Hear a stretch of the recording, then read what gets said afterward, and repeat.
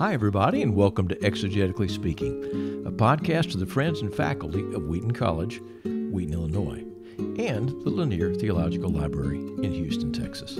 My name is David Capes, and I am the Senior Research Fellow at the Lanier Theological Library and a former dean up there in Wheaton at the School of Biblical and Theological Studies. Our purpose in these podcasts is really very simple. We want to promote the study of biblical languages, Greek, Hebrew, Aramaic, so we can read the Bible more faithfully, study it more fully, and not just read it, but to live it.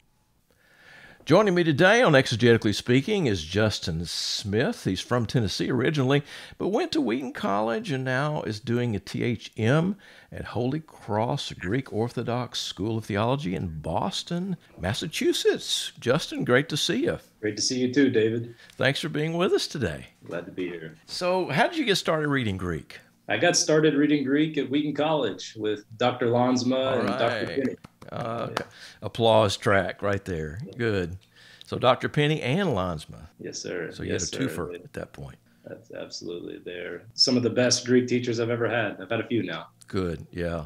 And now you're working on a THM? That's right, a THM on Basil of Caesarea. Okay, so you're reading in Greek pretty much every day, it sounds like. How do you keep it up? What do you do? Well, it starts in the mornings. I once heard a 90-year-old plus man talk about his experience on the mission field in China. He met a Chinese man who said, "No Greek, no breakfast."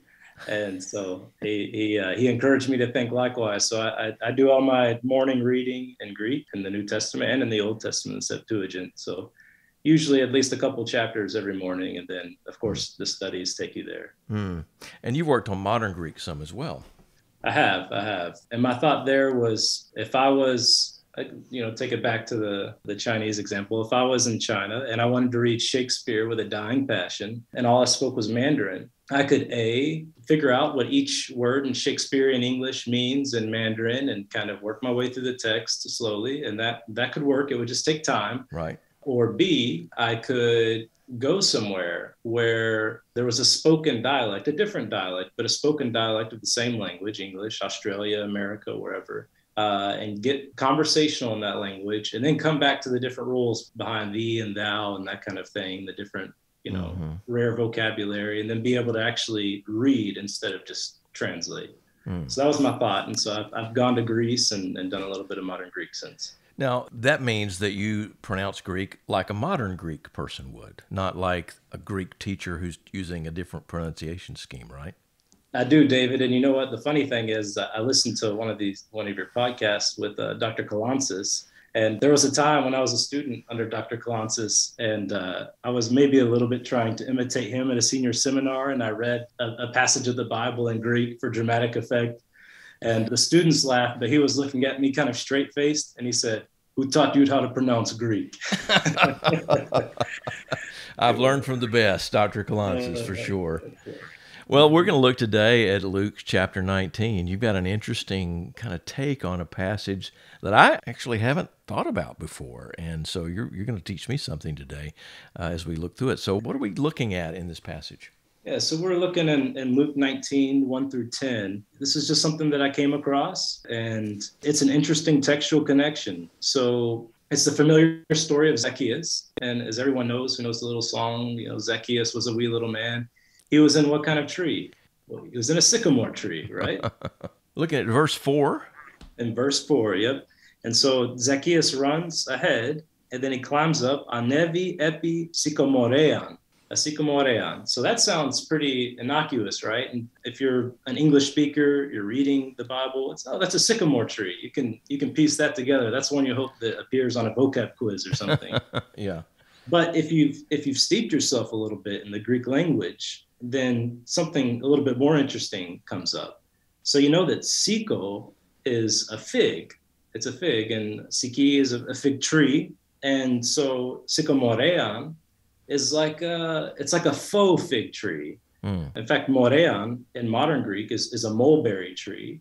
It's fake berries, It's not something you should eat. Don't eat that. No. Don't eat that. But it might look enticing. And so the same thing with a sycamore tree. It looks kind of like a fig tree, perhaps. but it's not. It's a little bit of a deceiving tree. Which is interesting because Zacchaeus has been a deceiver, right? Himself. He's been a deceiver, that's right. But he's interested in Jesus. He climbs up in this tree, which, perhaps stands for him in a way. And he's in the tree and he sees Jesus, and Jesus rather sees him as Jesus is crossing by. It says Jesus looks up and he sees him. He sees Zacchaeus, and he says, "Come down with haste."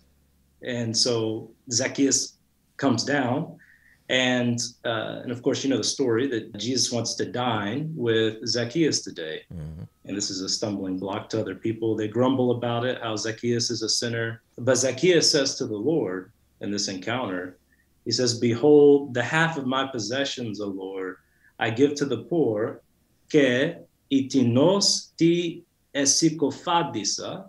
And if I have defrauded anyone, is how it's often translated, mm-hmm. I will give them fourfold. Okay, so that's interesting. Then, if you're reading in English, you totally miss that. There's no apparent connection between sycamore and defrauding someone. Yeah. But if you're reading in Greek and you've got a little bit behind you here, then you've already noted that Luke has gone out of his way to tell you that Zacchaeus is in a sycamore tree, not just any tree. He didn't use dendron, he used sycamore. And that's something you take note of if you're a careful reader. And then you run into this verb that's not very common. It's only used twice in all of the New Testament. And here it is, esikofadisa. And it means, defraud, but it's got that same kind of siko is like the fig there. It's similar to the fig. It's the same sweetness almost. Right.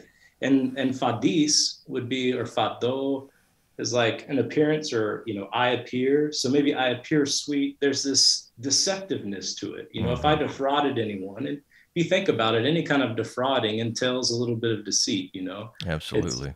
I appear one way to you, but with my other hand, I'm doing something else. Right. It's enticing. Defrauding is, you're enticed to do something. Something seems pleasant or good about it. And yet, boy, the hand's in the pocket already, right? Taking something away from you.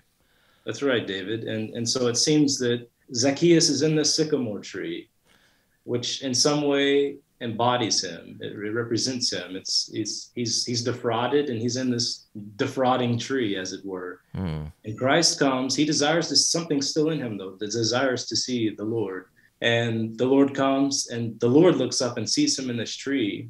And he won't be seen from afar, though. Jesus calls him down and has a face-to-face encounter with him. And in a way, already, as Zacchaeus will come to profess a little bit later, he's already left his past defrauding life. And he goes to confess that to the Lord.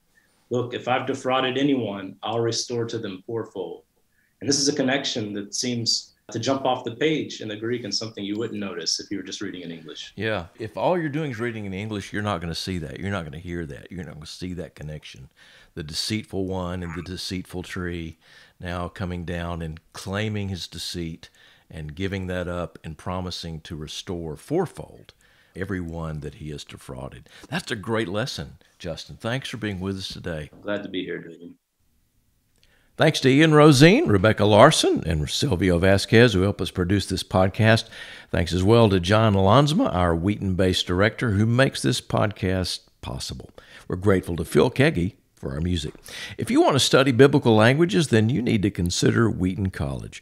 Whether you're an undergraduate or a graduate student, we have amazing programs, a first-rate faculty, and some of the best students in the world.